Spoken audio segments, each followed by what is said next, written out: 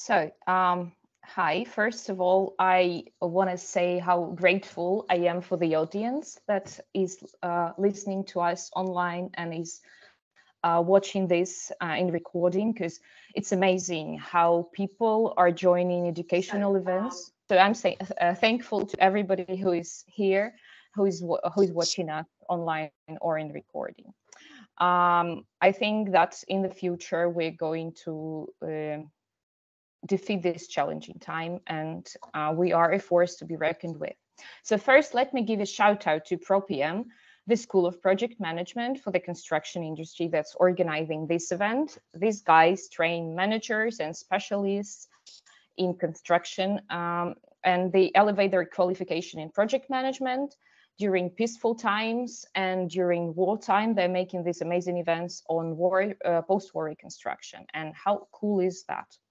I'm your moderator today. My name is Katerina Kozlova. I'm stoked to be here. I'm an architectural writer and mentor from Ukraine. I help architects to navigate their career. And I also done some interviews on post-war reconstruction for Bird in Flight magazine, but today is not about me. We've got around an hour of awesome content with a very important guest. I'll be moderating this dialogue, so get ready to learn some new things and hopefully have some fun, although not a fun topic we have today. So let's give a warm welcome on my side, at least, to our amazing speaker. We're so grateful for his support and participation in this meeting and in Ukraine in general. So he is Dr. Kit Miyamoto. He's the CEO of Miyamoto International and the president of Miyamoto Relief Fund. And he's all about making the world a better place. And get this, so he started with just 5 people in Sacramento, California, and now he's got 25 locations around the world, and that's a serious growth. Dr. Miyamoto is a total expert in disaster resilience, the engineering, disaster response, and reconstruction, and he's consulted on projects all over the world. So something really bad happens somewhere, and that's basically where he's buying the first ticket to. But here's the thing that really impressed me while I studied his doings. He built a business model on investing in the local economy and created a new branch of his company in a place of total instability and staying there for years to come. And somehow that works, you know. So today we're talking about Kit's company work in Turkey and Ukraine and all over the world also. So Dr. Miyamoto, have I forgotten to mention anything about yourself that you want to add, maybe? No, I think you covered all. Thanks so much, Katrina, for kind words. I really appreciate that. Yeah, so let's start the interview then. So you are a structural engineer interested in seismic safety. How did you get involved in humanitarian work? Well, as you said, we started as the very small company, 5 people in Sacramento, California, small town, and that company was doing engineering for like schools and stuff like that, small commercial buildings. And that company actually I took over. It used to be named Marsh and Associates, and I was working for them, and. But we were doing very interesting things. We put like a seismic energy dissipators in the building system so you can absorb the energy and all kinds of stuff, which no one was doing at the time. And especially like older buildings and stuff like that. And we said, you know what? We got to do just a little bit more than doing engineering in California. We just being a global. So we changed the name to Miyamoto International. And the people thought I was crazy because we have no international projects or clients or nothing, I guess I'm kind of international. That's about it, really. So soon after, we opened office in LA, Orange County, San Diego, San Francisco throughout, because we approached very differently. We approached in a more like a sense of the resiliency or long-term vision of how this, built environment impact this, community we're working on. Then we started working with the World Bank and people like that. And soon after, there was a earthquake in Haiti, 2010, which destroyed about 250,000 buildings and it killed about 315,000 people. That's essentially deadliest earthquake, natural, disaster happened to the humankind's for, maybe forever. So there, we're the only one really engineering company, not only show up, but many people show up, but also we become localized. We formed a company called Miyamoto Haiti. Guylaine Victor, she's a Haitian national. She's a manager of a company. And also all the engineers are Haitians too. So we built the capacity within the Haitian community and essentially localized this thing, So it's a private business. So therefore, we don't have to solely rely on the donations or funding. You know what I mean? So around 2015 or so, the funding run now from Haiti. There's not much, international money coming through. But Miyamoto Haiti is always there because working for Haitian private sector or government and so on. So to this day, we just exist. And we actually, at 2021, there's a large earthquake again.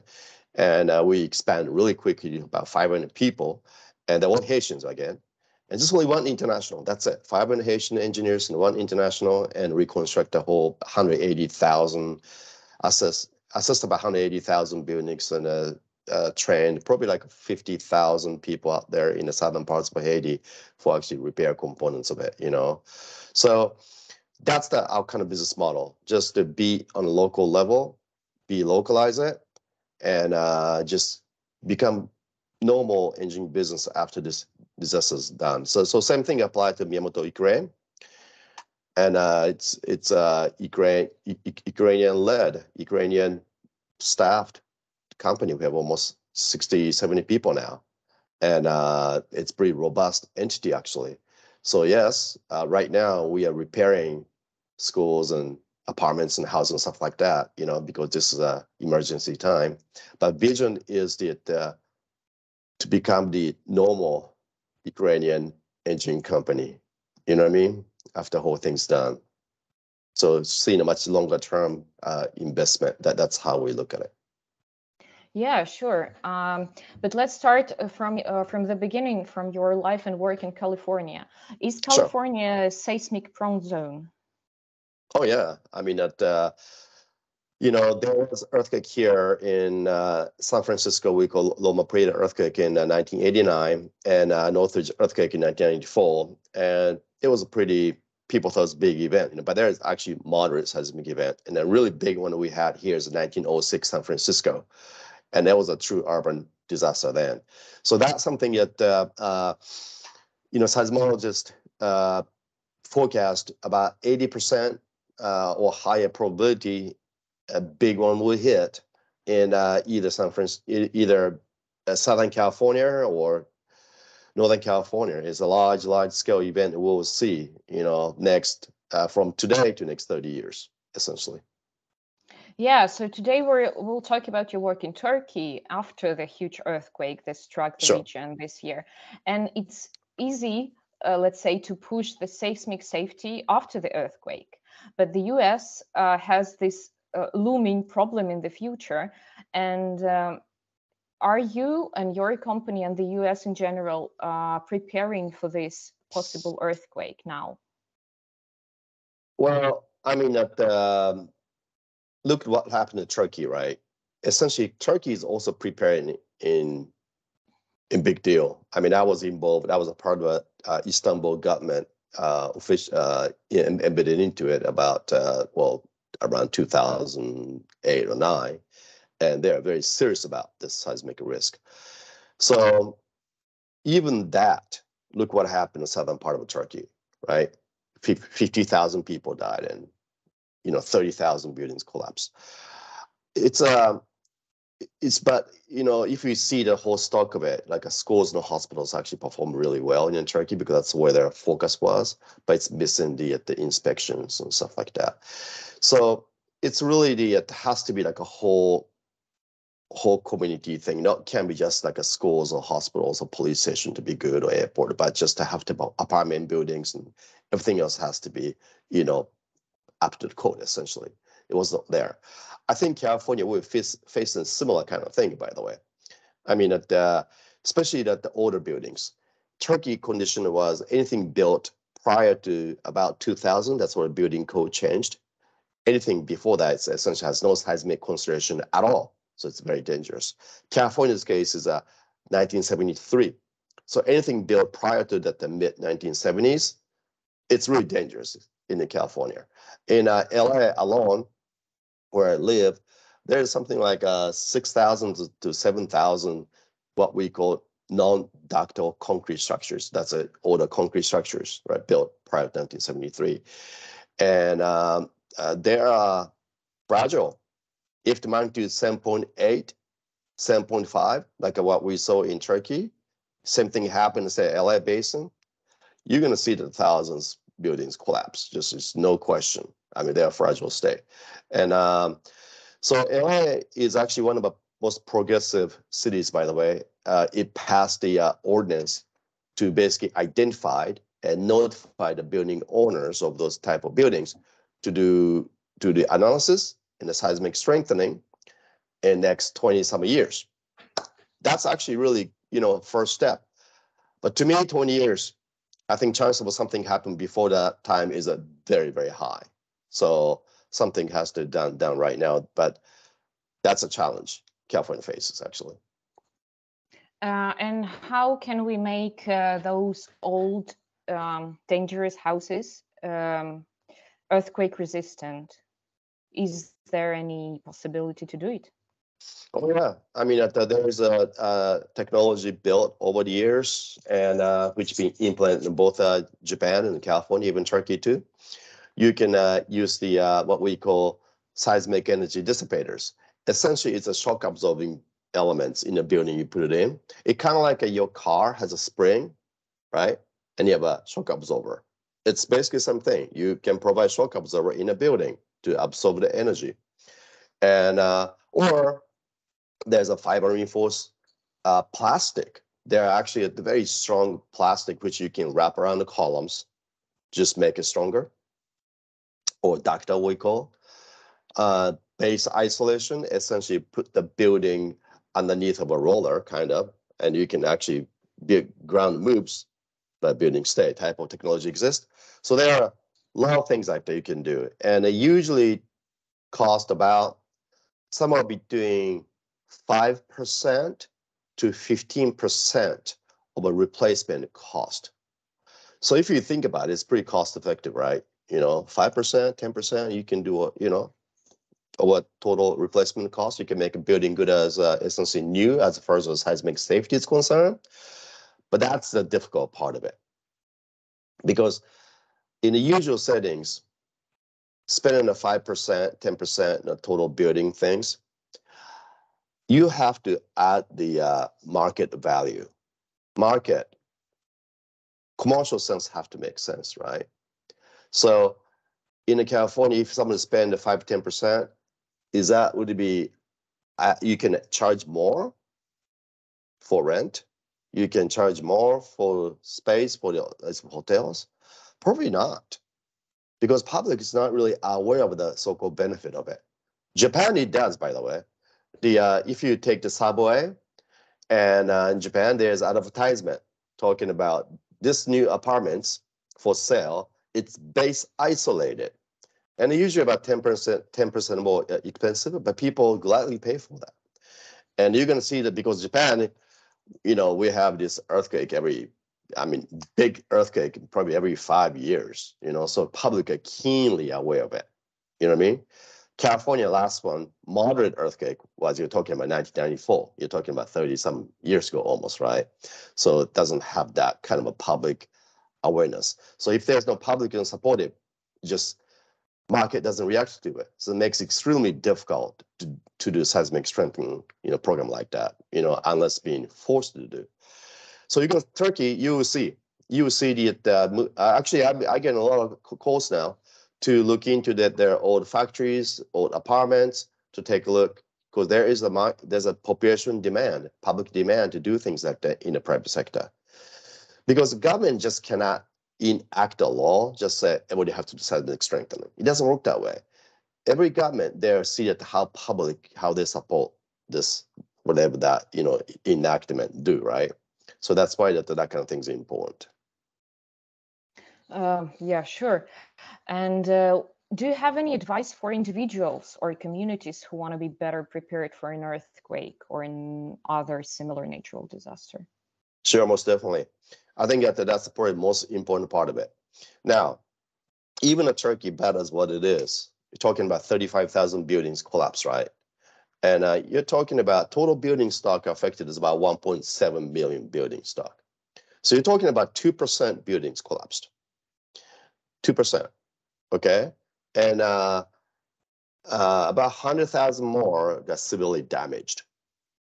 And on top of it, about 500,000 more light damaged. So essentially, the 70% of building stock, or 50% of building stock has no damage at all. And about 30% more is actually light damage. So you're talking about 60, 70% of building stocks is okay, you know. So what people should do though, I think we should really prepare for it, because we have to have like say make sure communication, make sure that how, you know, family member be located place, that kind of things is important. Have a 2 weeks of a supply of food and water, stuff like that, so it does not impact too much to the really needs there. So that kind of community effort. And also the most of rescue happens first 30 minutes, first hour. That's done by community, by the neighbors. You know, that's actually the most effective way to doing that. So that type of kind of community engagement, how to do it, I think that kind of thing is really critical. But and also the like a government side, it's a key role take. You know, many criticize media, especially media criticize the how ineffective was the Turkish government, you know, for this response. It was completely untrue, by the way. I don't know exactly how those news come from. I mean, I know that all those places I go, and this government actually did it well. I mean, essentially, they deployed almost 150,000 warm tents, 150,000 in the first, like, essentially like a 24 hours to 48 hours. And they managed to have the 10,000 urban search and rescue team, foreign teams coming through, 10,000 members, located in a strategic location really fast. And also they had almost like 200,000 emergency staff members on the ground, personals, okay, to coordinate all that stuff. And by the day two I was there, they started doing, they got heavy equipments everywhere to essentially removing debris from stuff and fixing the roads and stuff like that. So by day three, every freeway, every highway was completely open. Anywhere you can go anywhere with a speed limit. And Hatay, that's heavily damaged. That airport was damaged, but open in after 4 days.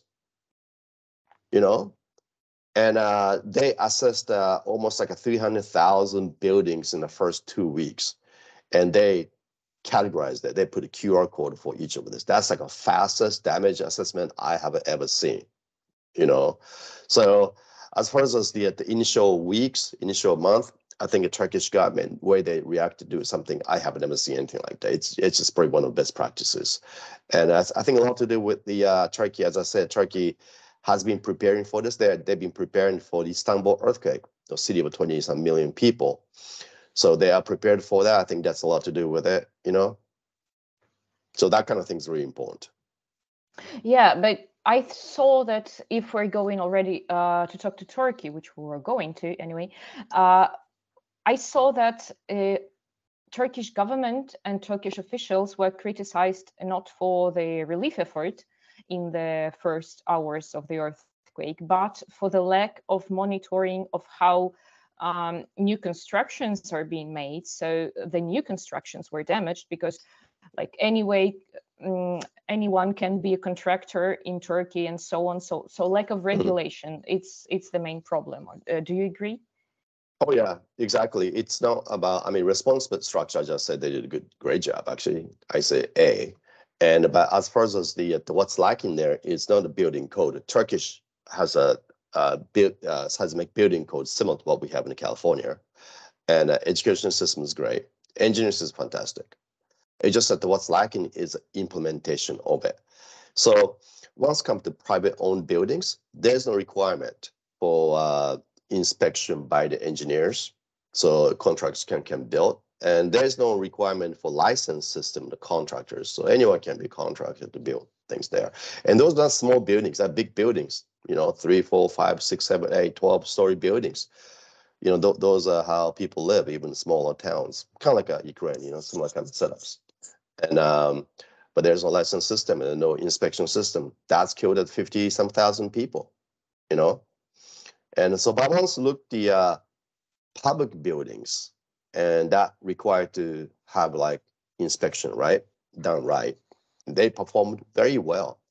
Actually, there's about a dozen new hospitals in affected area, which has a base isolation. As talked about, base isolation is put the kind of roller underneath the building, right? All of them. They not only did not get damaged, but they're actually functional after this magnitude 7.8 and 7.5. That's pretty actually amazing, actually. So yes, Turkish engineering is good if that's done right. It's like actually functional after this incredible event. And all the highway, there's a lot of viaduct, bridges, perform just good too.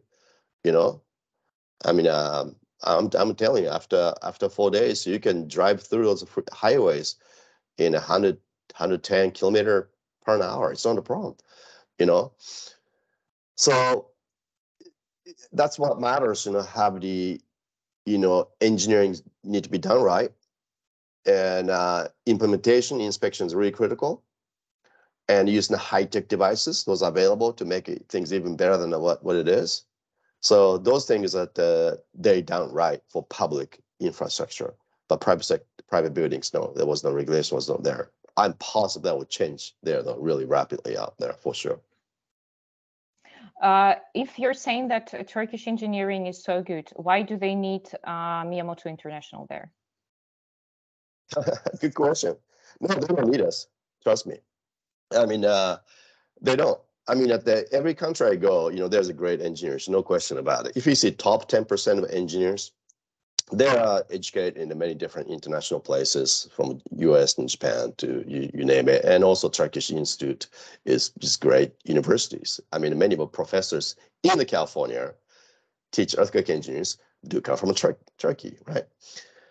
But I think that so Turkey can do a lot, but what's international can do, and there's a room for it. You don't need many international flying back and forth stuff, because internationals, we bring in two things. One is the experience of a massive disaster reconstruction type of things, especially the experience from not only successes, but failures, failures about what works, what does, what didn't work and stuff like that. That's actually the really important aspect. Second is the internationals. We can, I don't say we break the rules, but we can talk to segments of societies. For example, engineers and architects may not be able to reach the government or UN agencies, but we can do that because just being a foreigner, it's kind of true. And because we don't know any better, I guess. So we can kind of break the barrier almost. So that's how we function in Haiti. Was like that. It was a small island state, but there's like the UN agencies. There's a U.S. Army. There's a big presence in 2010, and there's a Haitian mass. There's a Haitian private sector. They don't even talk each other because Haitian government, because they're completely different things going on. But as engineers, as international engineers, we can connect with those dots. So able to connect the dots, essentially. And also the Miyamoto, we have the long-term agreement with the United Nations or U.S. government. So we can get the funded. We can bring in the money per se, to the local levels. So that's actually pretty big. And because those contractual mechanisms are extremely difficult, and it's not easy to deal with, but we know how to do that, kind of things like that. So combination of really the kind of a international experience of failures and successes, those are both important, right? So we don't have to repeat again. And also that funding, and also that kind of get into it. But it's really important to lead by the national teams, though. That's local teams, the most critical one. I think too many organizations like us show up and put international in a full-time charge on the ground. It doesn't work at all.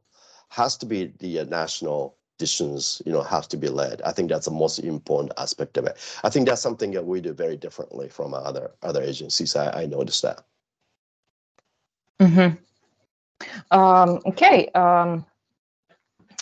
So after a major earthquake like this in Turkey, what are the most important steps that need to be taken to ensure safety and minimize damage now and in the future? Most important thing is to let public know what really happened to their assets, because as I said, there's 1.7 million buildings, right? Out of about 500,000 buildings are lightly damaged, which means you see cracks in a finish, plaster, or walls and stuff like that. And then people don't know what does that mean, obviously, So most important thing is to assess those assets correctly and quantify how to fix them. And give the knowledge to how to fix those lightly damaged or moderate damaged ones. I think that's a really, really important one.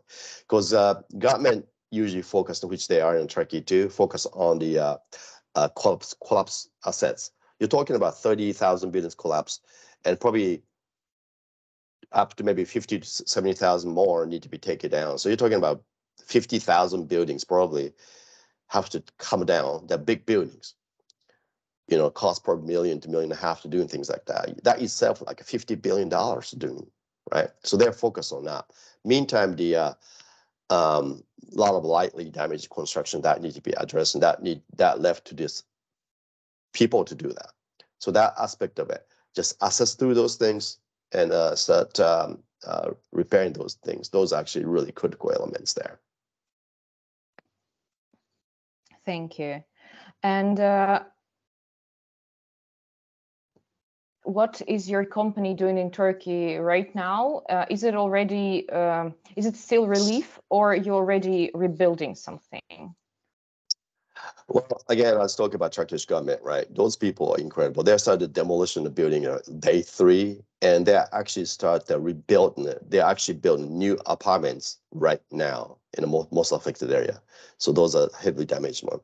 So we're basically at assisting the place where gap is, like a light damaged components, which can be repaired really quickly. You're talking about maybe 2 weeks, 3 weeks. And you can make a safe house or safe apartments, so people can come back really quickly. But at the same time, yet it's important people to understand that potential vulnerabilities still exist. So we at the same time yet we're doing a vulnerability assessment and communicate with the people. What does this mean?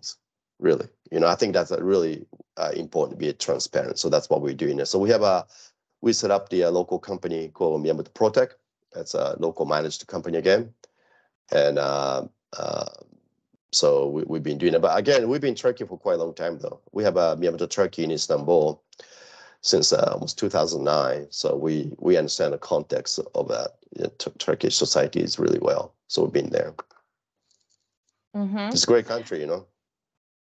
I love Turkey. Yeah. Can you comment on the theories in media that I've read that war in Ukraine, this constant blast that we have, provoked the earthquake in Turkey? Is this possible? It's not possible at all. No, not possible at all. Those bombs from Russia is weak. No. It doesn't break. It doesn't break the earth. It doesn't break the Ukrainian. That's one thing I know. Okay. They're trying. I can see. Not possible. Yeah, they'd love that. Since autumn, you are here in Ukraine, and your company is here in Ukraine. Yeah. And is it the first time your company is involved in repairing war damage? No, actually, Syria and different places, in Afghanistan, in a place like that, we get involved. But this is definitely at the big scale, of it. It's a largest. Well, it's not even post-conflict. It's active conflict going on. So yeah, no, this is something pretty unique, I must say. How is it different from seismic prone, like making buildings earthquake prone and rebuilding after earthquake? How is it different from war damage and this situation? Well, there's like good and bad news about this thing. So the war area, which is essentially the east of Ukraine and the Kiev area, north and that area is on seismic prone. Seismic area in Ukraine is you're talking about south, south and east. I mean, west and south corner. That's seismically active, actually, close to Romania and stuff like that, and Crimea, yes, that too, that whole area. But fortunately, up north, it was not. So, well, there's a bad news is if the building design per seismic code per se, you don't see that progressive collapse you see out there. Because when you design for seismic, essentially you tight building together well. So if that one area come down, even one columns come down, everything doesn't collapse. But you see the apartment, sometimes the one hit happens, whole thing's gonna fall off like that. That's because there's no seismic details. That's because there's no seismic area. That's bad news, right? Good news is sometimes I see the holes created by, say, tank artificially, just holes in apartments. You can fix that actually, and it's not, I don't say easy, but it's actually pretty rapidly you can actually fix those things. And if the seismic area, it takes a little more effort to do things. Like seismic damage is more difficult, by the way, because they'll spread out throughout the whole building system. And also aftershocks going on continually, right? So it's definitely that seismic damage is much more difficult than created by the one hole caused by the Russian tanks. Those can be fixed, actually, much faster, much safer. You know what I mean? So it's kind of bad and good news about it. You know what I mean? Yeah, but I also I am an architect by my education, and I know that in Ukraine we love to make constructions very, very hard and thick. Like our concrete and our all our constructions are like with a lot of just encasing there a lot of concrete. Do you agree with this? And does it help us, our new buildings, at least stay after the war damage, during war damage? Yeah, I mean, Ukraine, Ukraine is like technically first country, right? I mean, it is like advanced engineering and architecture, just no question. I mean, you guys got the biggest nuclear plants in the whole world after all. And very advanced place. And I think way you build space same as anyone else build. It's especially new construction. It's a very good architecture. Very good way to build things and kind of matches the lifestyle and the culture of the Ukrainian people, how they want to live. And I don't think there's no changes, but maybe one thing that technically speaking, if you're gonna be more like a resilient against the blast or earthquake, having earthquake detailings in the structural systems, which doesn't take that much, by the way. It's just that how the rebars are engaged or ties around it, just a little bit more. Probably should not add any cost at all. Maybe like 0.5% or 1% to the construction cost, maybe, to make it seismically resilient or bomb resilient. You can make the structures to be blast resilient and prevent a progressive collapse, essentially. You can do things like that. So some of the important structures, especially there's a lot of bases being, damaged, and reconstruction of that type of critical infrastructures should have the earthquake seismic detailings in there. That makes a huge difference on the survivability of that asset, in case of any kind of further attacks and stuff like that. So can you tell a little bit how is your help organized in Ukraine and what does it include? So again, that we have a country manager, Pablo, and who actually, obviously he's from Kharkiv originally. and he's living in Kiev for quite a long time, and he's leading the whole effort. And we have about 60, 70 mainly engineers, and also we have a communication specialist, Misha, and so it's a whole company setup. We have a Miyamoto Ukraine is just local company, Ukrainian company, and we are working with the UN agencies such as UNOPS and IOM and U.S. embassies and Japanese embassy. So, and ECHO, those are funded by those organizations. And we look actually at assessing, repairing about combination of probably about 7,000 units of the houses and apartments, and about 100 schools right now. And this is mainly for lightly damaged assets, doing assessment and repair. But the next step should be scaled up to, especially have a structural damage one. I think that's need to be really addressed. And that would be that to us is something really critical, just to repair as fast as possible. And as you see, people coming back. I mean, that's something about Ukrainian. You guys are extremely resilient. You're like a quietly resilient kind of people. It's pretty interesting, and you're determined to live.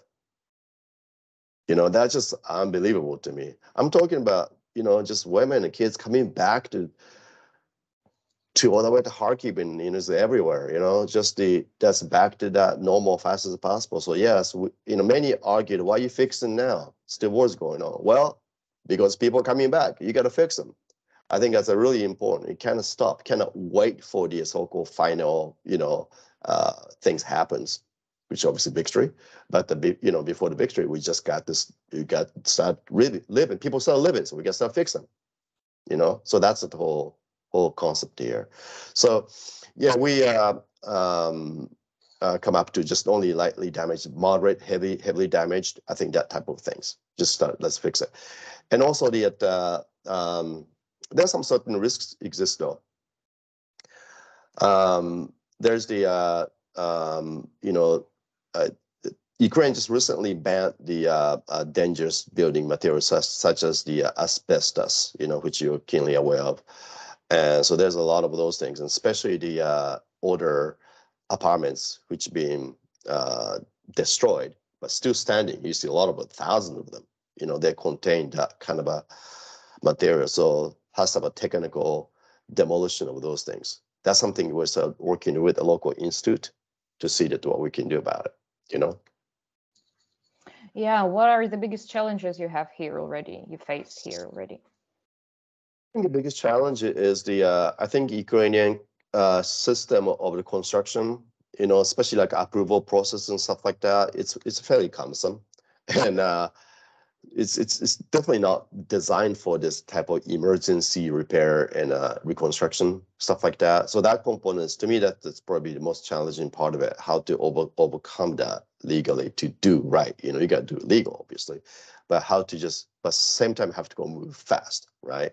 So that's the really challenges there. But I think we are overcoming it.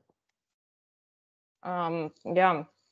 Can you discuss any specific projects that you already made, repaired, or fixed? Yeah, I mean, initially we started to talking to people and assessing like this last year, right? And to see what kind of program should set up, especially in Kiev area, outside of Kiev and occupied area, and kind of see how we can do things. And after we start talking to those homeowners, babuskas, in little houses in village, and we started building this expectation that we, UN come back really fast and do that. But I know the fact it takes a while to kind of gear it up and coming back, do that. It takes a while, There's a UN have to follow the procurement places, stuff like that. So we just didn't want to kind of show up and assess things and nothing happened. That's like a horrible thing. So we have a nonprofit called Miyamoto Global Disaster Relief, And we actually made up, and also here in Ukraine, also, yeah, Miyamoto Relief Ukraine. And we are raising funds from all over the places. And we actually addressed it one school, kindergarten, fixed some certain roof and stuff like that, and some of the houses and apartments. We actually complete already. So it's a very small scale, but I think start off something is really, really critical, you know. And once you talk to people, you just cannot kind of leave there. You just have to do it, you know.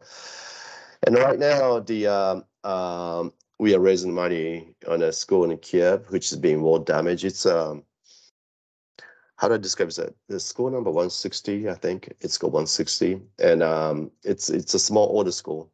It's a pretty sizable, several hundred kids in there. They go there every day, you know. I mean, I just couldn't believe it, and even just amazing. And it's been damaged pretty heavily.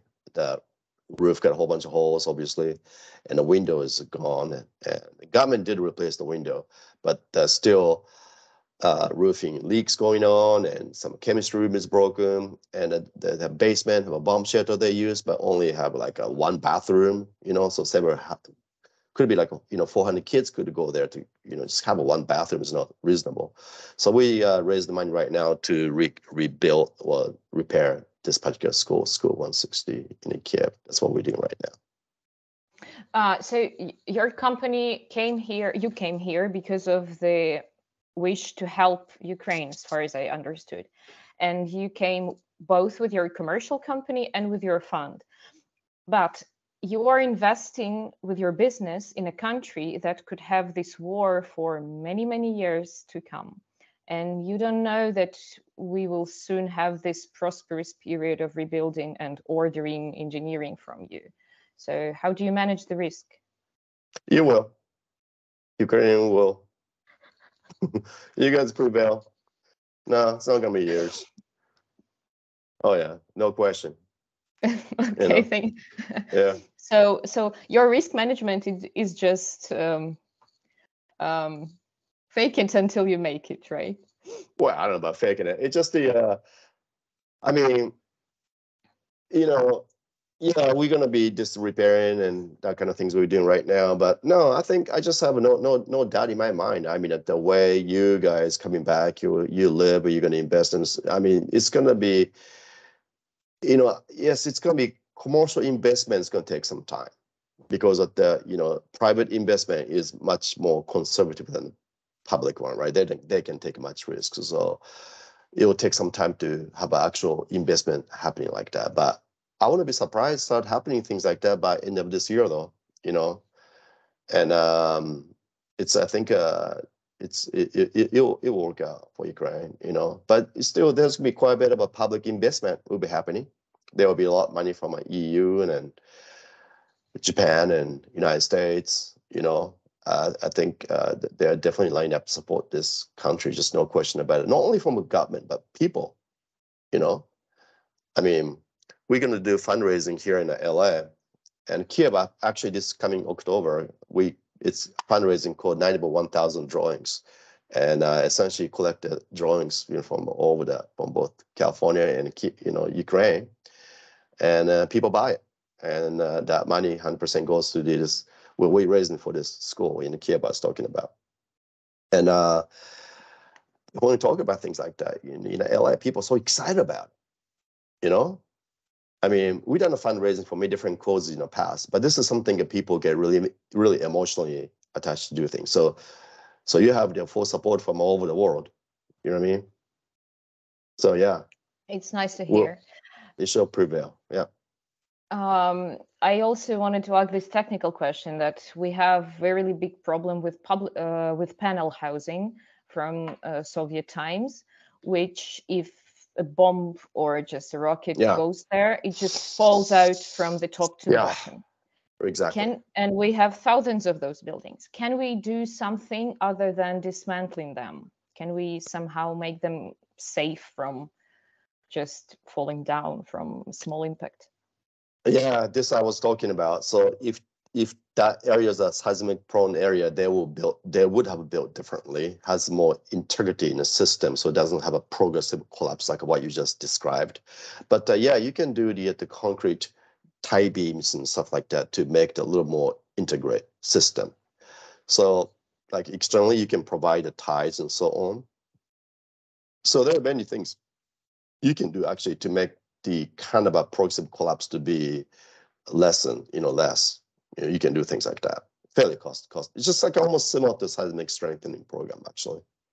Mm-hmm. Yeah, also wanted to ask you about technical things more. Are there any innovations in your field that you're eager to try that are being developed right now? In Ukraine? In a context of reconstruction or seismic? Anywhere in seismic, in reconstruction, something that you're eager to try that is being developed and you haven't yet. Maybe I don't know. Well, I think there's a whole, like as I talked about, right? Seismic energy dissipators and isolations to the fiber reinforced plastic, and also there's actually even at the fiber reinforced plaza system, you can apply that to make it much more seismically. That's actually a pretty new one. Those things are available, and those things are never been widely used, especially the plaza system, stuff like that. And that would be actually good for the Ukraine too, though, because if you want to make the buildings much more blast resilient, having that type of kind of seismic technology a little bit in it, I think that makes buildings much more safer, actually. Is it possible to use, or is it too expensive for now? No, it's not. It's not that expensive.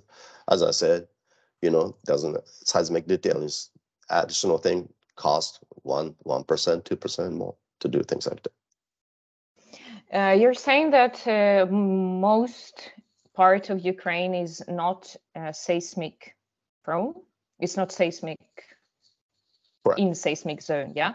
But can this change somehow? And is there anything that climate change is doing that makes the seismic risks bigger throughout the world? Well, climate change doesn't quite impact, but some do argue though that water levels higher, it's add more pressure to the certain fault zones, stuff like that. Some do argue about that. Some do argue the Sichuan earthquake in 2008 caused by the dam built over the certain area, so there's some certain argument about that. And so yeah, I mean, but I think that more important things though, like especially learning from a Turkish event. Now we're gonna have we are gonna have a massive reconstruction start happening in the Ukraine, right? No question. Right now repair phase, but the reconstructions will happen in fairly near future. And I think build back right, it makes sense. And providing the small amount of seismic detailings, they don't have to be everything. There are certain little things in seismic detailings makes those structures much better. Much better for bombing, much better for gas explosion, much better for the in some cases, even a seismically safe area could impact quite a bit. Distance earthquake, would affect actually, especially like a Kiev, on top of hills and sometimes have a very soft soil, right? That kind of places actually do impact by the long distance event, by the way. So I think to start looking things like that and to build back better, differently a little bit. I think that it would be nice things to do. It doesn't add a cost that much, add a safety factor, incredible amount. You know what I mean? Like for example, Kathmandu, Nepal earthquake in 2015. Kathmandu is several hundred kilometers away from the fault zone, but it's built. Kathmandu city is built on about 400 meters thick of very soft clay. So what's affected by? Because soft clay like a jello, right? The new high-rise buildings moved a lot and damaged a lot of them. They didn't expect that would happen. So, things like that.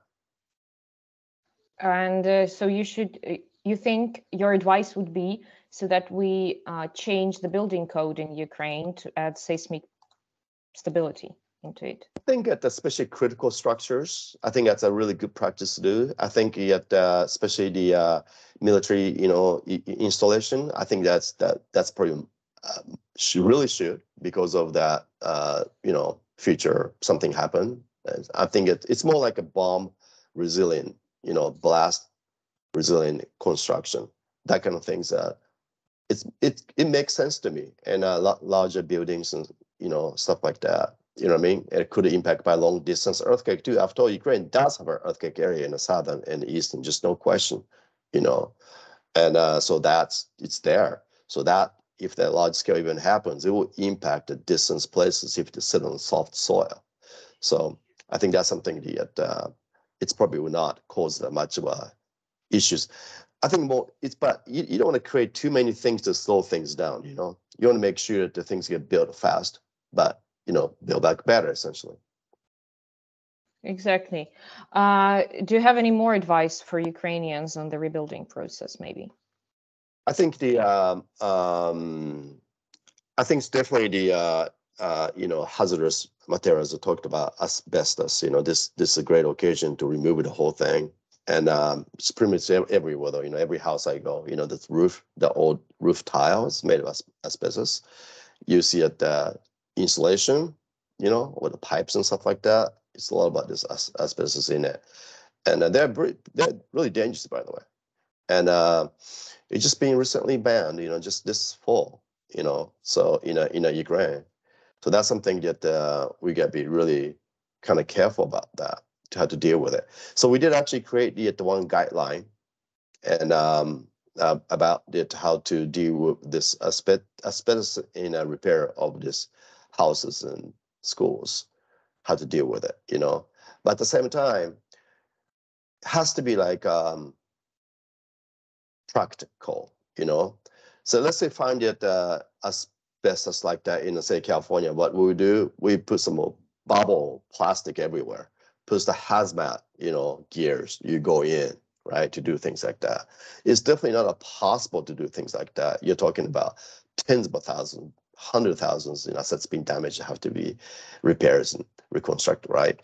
But there's actually small things you can do to reduce risk quite a bit, such as the proper masking, such as the washing hands, such as the water down that area before the demolitions, little things like that, or wash the shoes, and before go back to home. I think things like that, it's little things like that. It just doesn't cost anything really, doesn't slow down anything, but you cut down the hazard factor, risk factor by probably half just doing that. So things like that, I think that practical things should be implemented into that. So if anyone wants to see the documents, we're actually working with also the local institute, in the Kiev Institute, Technical Institute, to kind of adapt into it. And it's both English and Ukrainian. And we are process try to build this demolition of the high-rise apartments, how to deal with that type of things. Sure. Thank you. I think we are going to the end of the interview now. And I also have some questions from the public, which were asked before the interview. And one of those are from Oksana. And she's asking, do you use any debris from during the reconstruction, which are possible to reuse? Yeah, I mean, the concrete debris can be used for like a road fill or the filling materials. You can do that. Not able to use as a recycle though, as a new concrete and stuff, but you can do like that. Rebar for sure. Steel. Yeah, I think that's something definitely that every single piece will be recycled. They're pretty valuable. So yes. And I have also a question about like historical heritage. And what is the biggest priority to save historical heritage or make it more like seismic prone? And what will you never sacrifice in this process of working with historical heritage? I mean, historical buildings are so critical. It's the culture, of the country and the people. Those need to be saved.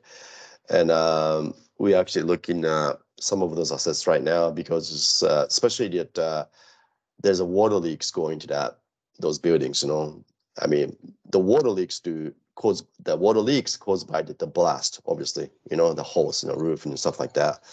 That will do more damage than the initial one. So I think that the water tightness things, you know, that's repair those things are really, really, really super critical.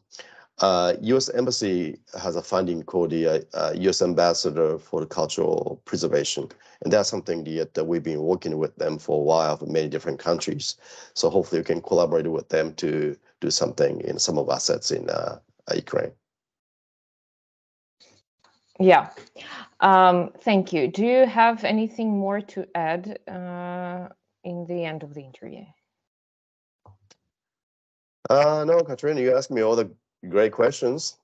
So I promise I had to say what I have to say. But one thing, you know, I'm very grateful to be in a part of this Ukraine, current state of it, to be part of it, to be in a part of a fabric of a community, to look into schools and, all this, hospitals, all that stuff. I mean, at the houses and all that stuff. We actually doing it, and I'm so grateful, and I'm also equally. I'm very inspired by you guys. How you live, how you wanna just keep going. You don't give up. Keep coming back. You try to live as normal life as much as possible. Kids go to school every day, go to restaurant every day, no matter what. Doesn't matter what's Victory Day or not. Just go this. I think that's this quiet defiance in a sense, or determination to win, determination to live. That's something I don't see that many in the many different parts of the world. So that's something that I'm so likely to be a part of that, and I'm so inspired by you. So that's why I'll be there. Thank you for your beautiful words. Thank you for your help, for your expertise that you bring with you. It's really, really important for us. So again, I want to thank you to ProPM who organized this event, to you who came to us and joined today, and to all the public who will watch this in recording. So have a nice evening or day in your time zone, and goodbye. Thank you so much. Bye. Thank you.